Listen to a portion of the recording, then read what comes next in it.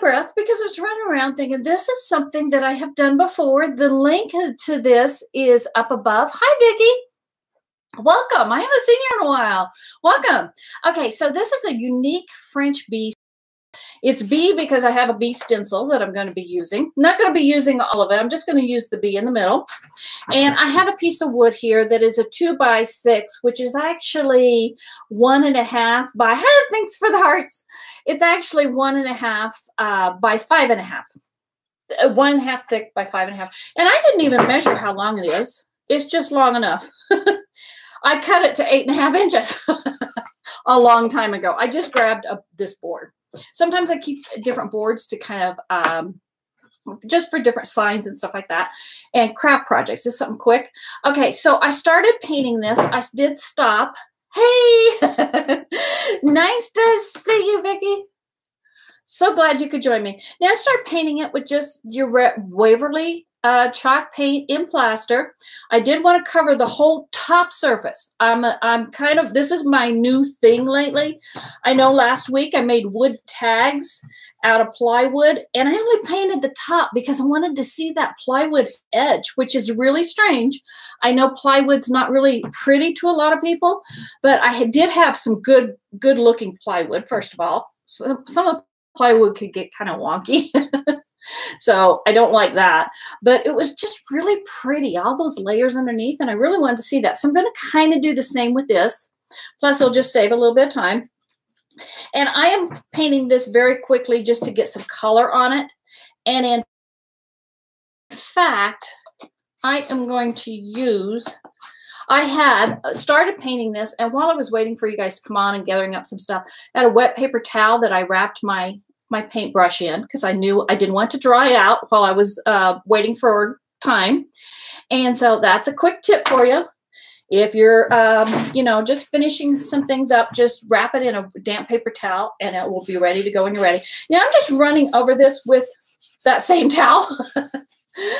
And just to kind of smooth out the lines and everything, this is kind of a neat, fast way to do it. If you're just making some signs or doing some kind of a craft project like that, that's kind of a neat way to kind of get it to dry up.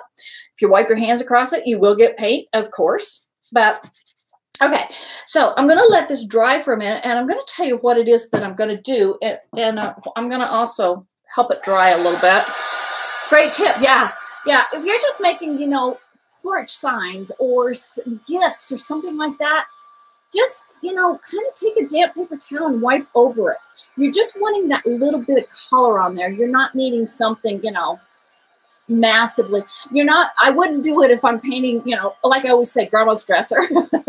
If I'm painting a beautiful piece of furniture, I'm going to do it proper. But this is just a piece of wood. It's just going to be a sign that I probably will hang it here in the craft room. By the way, I've been working a lot on my craft room, and I've been changing things around, and I am going to be sharing not only the craft room, but my She Shed workshop with you guys very soon. In fact, the She Shed workshop I'm going to be doing Friday. Thursday at this time, I'm going to give you a little bit of a sneak peek. And then, Linda, it's going to be fun. And on Friday at this time, I'm actually going to give you a little tour of my She Shed workshop. It's not a pretty, when you think of She Sheds, at least for me, I always think of those cute, totally decorated, so cute. Mine's not that. It's actually a work shed. It's got work tools in it. Okay, like I said, this was 5.5 inches. So I want to find my center point, which is 2 3/4. Now, I'm terrible at math, but one thing I can do is measurements. I'm pretty good at just knowing my measurements. I think it's because of all the woodworking I've done. Okay, and I want to grab a pencil, and I'm going to put just the lightest little line on here. I want to find my center point. I'm sitting low here, and I'm not used to this. I usually craft standing up, and I sit down for today. Oh, I can't wait. Yeah, I know. I'm real excited to show you guys. Right now, it's actually cleaned out. Oh, talking about problems.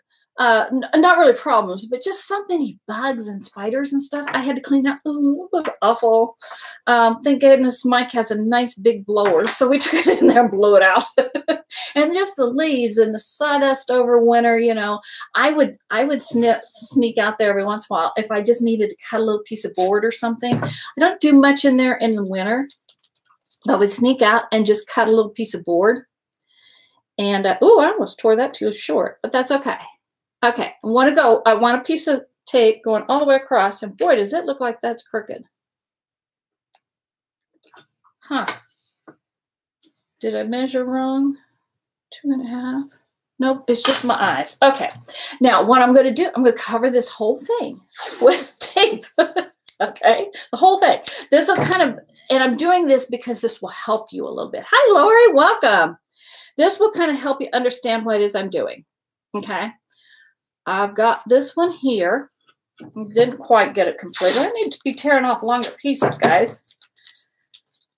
And I've got my center point. I know where my center is. So I'm going to go all the way across. Not really overlapping, just laying it kind of close. I cover the whole thing, the whole surface. And like I said, I had made this sign, and the link is up above. Hello, Kirby. The link is, apparently I did not find I need to stand up for a minute and look at this. Apparently I did not find my center spot. There it is. I knew things looked wonky. Okay. Let's start over. Not really start over, but let's start this right. Okay, that's a little bit better. Okay, sometimes I need to stand up and look at my projects rather than sitting down. I think I got a little bit more centered now. This was not working out. Okay, there we go. Now, 2 more pieces. Okay, well, I'm glad you're watching. Snakes and spiders are scary. Yeah, so far I've never had a snake in my workshop that I'm aware of. We do have a lot of snakes here in Arizona. And we're in the mountains of Arizona, but we still get a lot of snakes. But I have had mice get in there. And I've really got it sealed up really, really well. When we first built it, we really did a good job because it's really sealed up very, very well. And each year I go in there when I clean it out and make sure that everything's sealed up, that I don't have any open areas or anything. So it's really hard for very much to get in there. So I don't think I've had a snake. Okay, now I've got completely covered. Now what I want to do is I am going to take off this one. Okay, and then that was just on one side of the center mark. Okay, I wanted that one off. I want this one off, every other one then, and this one off. Okay, now I'm going to paint these that's left. Okay, and I am going to paint them. Now here's another little tip for you. Try to give you guys lots and lots of tips. I had a grass snake that popped up when I was mowing and scared to death. Yeah, I'm not. To be honest, we did see a snake yesterday. It was actually behind the shed, kind of a little bit away from it, but it was just a garter snake, I think they call it. So you know, it went on its way. Yuck. But I'm not a snake fan at all. I have way more paint. Okay, so my tip. If you've got, this is some plaster. It's kind of a creamy white. And I wanted some contrast on here, but I don't want a lot, but I didn't have any kind of a brown. And I wanted a brown, and I will show you next week. I'm going to finish the edges. I've got an idea that I'm going to use this frame. So you're going to see, or this sign. You're going to see this sign next week too. And I'll show you what I'm going to do with the edges. But so I wanted a brown because of the edges that's coming up next week. So I'm just using a little bit of craft paint, your acrylic paint, and I'm going to dab a little dot in there because this is too brown. I don't want it this brown. And I am just going to take the handle of a paintbrush and stir that up a little bit, kind of get a color that I like better, which is, oh, look at Maddie. But that's okay. That's okay. It's kind of the color I wanted. I'm kind of going for the color of burlap. I'll give you a little hint. Okay. Okay. And that's stirred up good enough. Now, what I'm going to do is take my paintbrush, and I'm going to paint my stripes. And again, I'm just going to do it kind of quickly, nothing fancy. And I kind of like that I've got a few streaks in there. Okay, it didn't kind of blend my paint, but that's okay. Kind of like that, actually.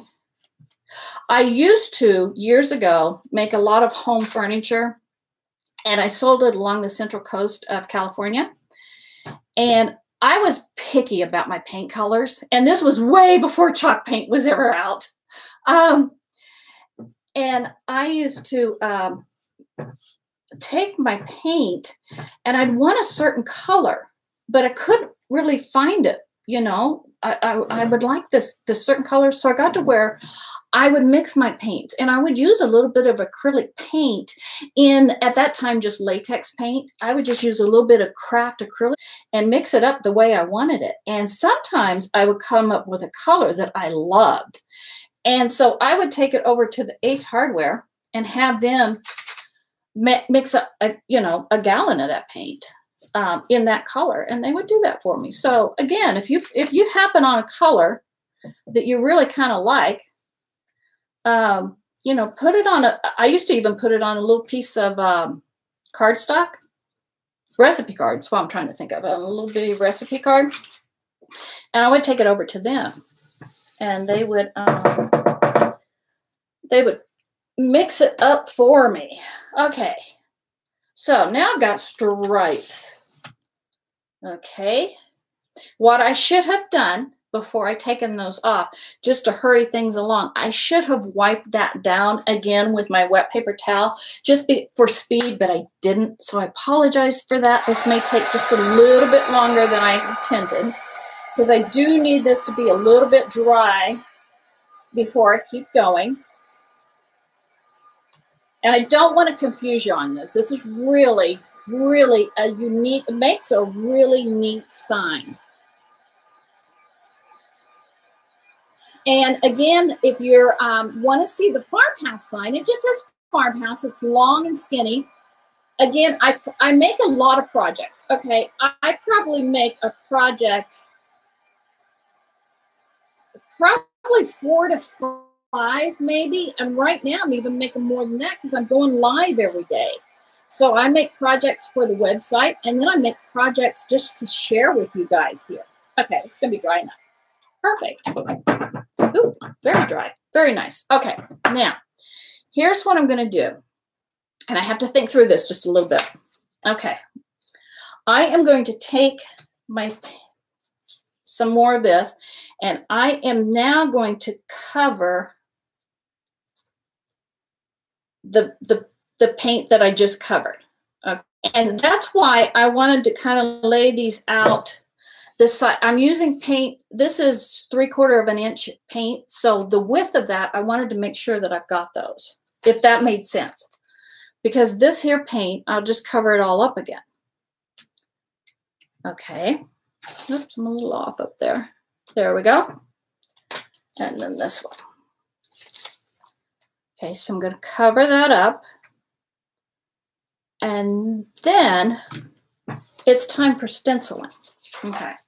So I am, well, got pencils, got extra paint, tape. Okay. So I'm going to center my bee. I'm going to put it on upside down to me so it's right side to you.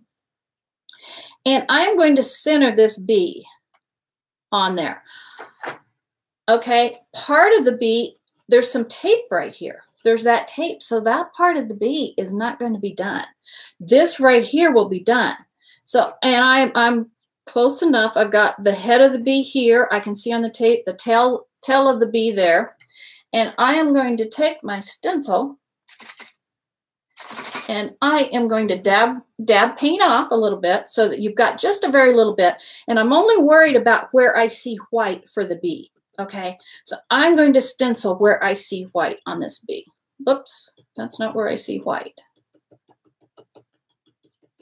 Oh, this can be a little bit easier than farmhouse. I just realized because the bee doesn't stretch all the way across this thing. Easy. Okay, so I've got that part of the bee stenciled there.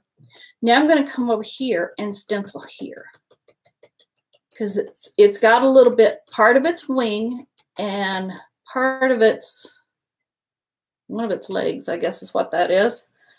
Okay, I'm going to pick that up. Okay, so I got that. You can see where I went crazy over there. Now I'm going to pull this off. I'm going to pull this off. And I'm going to pull this one off. This one here wasn't really needed too much anyway. Okay, I'm going to dry this a little bit. Let me show you that up close so you can see what kind of effect that you're getting. See how that's looking? Okay, there it is. Okay. Then I'm going to dry it very, very quickly. This here dries this so quick. Good morning, Nicole. Welcome. Welcome. Has anyone ever done a technique like this? It's a little more complicated in your head than it is once you start actually doing it. Once you start doing it and getting the hang of it, I have done this not only on the farmhouse sign, which I'll share if I can ever find. Again, I do a lot of projects and I donate them. So I may have donated that sign. I'm not sure. Couldn't find it this morning. Okay, got my stencil dry. Now what I'm going to do, I'm going to use new because some of that is all got paint in various places and I just don't want to mess anything up with it. So I'm going to start with some new tape. I also did this technique on the top of a trunk that's in our bedroom where I did overlays, but on it, I really didn't put any image or word or anything, but I used Vaseline, and so some places where it aged and I rubbed it back and everything, so that different layers showed different things. Like there'd be a part of this like this, it's almost like gold to me, it should be burlap color, but where some of that would be kind of nicked away and you could see the white underneath, and vice versa. I had it where I had this, the opposite colors, black and white actually, and I'll share a picture of that too or a link with that too. Although, to be honest, I did it so many years ago, I'm kind of tired of it, and I would kind of been meaning to recover the top. But at the time, you know, it's really neat. Okay, I'm only going to cover these two because that's all that needs to be covered. I don't need one over here because the bee doesn't extend that far. Okay, I'm going to place the bee. Now, here's a tip for you.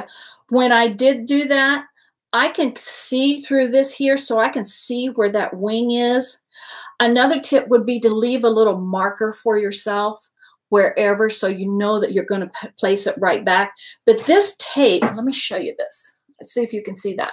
Right here where my finger is, you can see that gold underneath there of that wing. So I'm going to use that wing to cover it, to place this so that I get it kind of in the right spot.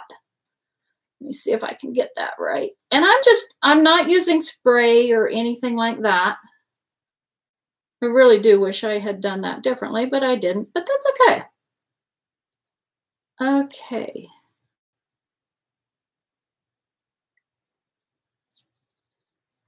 Okay. I tell you what I'm going to do. Take a pencil or a marker and mark that a little bit more so I can see it. Oh, crayon it. Well, this will work. Just kind of line that up. If in fact you forgot to do that, do this little bit and this will help you kind of place it. Should have practiced this before I got started today, but I didn't. I just kind of wing these. So we just jump in and do them. Okay, I think I got it right in there. Okay, and I do know it should be right about there. We're going to be close enough, okay? Okay, and then I am going to stencil with my white. Closed the lid on it, didn't I? Let's see here. And again, I'm dipping white on there. I'm going to rub it off over here. And hopefully I did move that a little bit. Sorry, guys. Okay, I think I got that close enough. Okay, and again, I'm not going to do where the tape is, because why? Just do where you can see the gold through there. Just go right up to the tape. And then I'm going to come over here and finish off this wing that's over here on this side. Now, let's see if I got it close. Okay, guys, you ready? Oh, I did it. Yay, look at that. Isn't that cool? Okay, look at the bee. Isn't that cool? Let me get it up close for you. But see how that turned out? I love that. And now when I did the farmhouse, I did it with lettering. So you do it the same way. I wrote farmhouse on my, I had my stencil with my farmhouse, and I just, went back and forth with the colors and laid it out so that it came out like that. So I make sure, obsessed. Thank you, Nicole. I thought you might like that one. So if you get a chance, go to the link that's up above, and it will show you the farmhouse sign that I made, because it's really, really cool. But I really do love this little bee. He turned out so neat. So thank you, guys. Linda, oh my God, it's so neat. Isn't it really cool? I really like the way that turned out. Might want that white just a little bit darker on there, but I'm thinking that yeah, it's super, super easy, but you got to kind of get out of your head and just go with it a little bit. So thank you. Oh, thank you, Vicki, very much. Now, tomorrow, I'm going to give you a sneak peek of my She Shed workshop. Nicole has seen it live, I do know, and I've kind of cleaned it out. I'm kind of making it a little bit nicer. It is a workshop, so it does have a lot of power tools in there and everything, but it is still kind of a little bit cute. I have to practice this, watching this now. Yeah, go back, rewatch it. It's very, very easy. The biggest thing for me is getting out of my own head when I'm doing it. It's the first time I've done it a lot. No, I take that back. I did do one of these live before, so that's probably in the post there somewhere. But the first time I've ever done it with a bee. So I really do love this. Now, next week, I'm going to be grabbing this, and I'm going to show you how I'm going to finish off the edges of these. Even though I kind of like it raw wood, I'm in this raw wood thing, so don't know what that's about. But anyway, super, super easy, super, super fun. Thank you guys for watching. And remember, tomorrow I'll be out at the workshop. We're going to do an easy workshop project. And then Friday, you'll get a sneak peek of it. But Friday, I'll give you a tour of the workshop. Thank you guys for watching, and I will see you tomorrow. Thank you, everybody. Bye.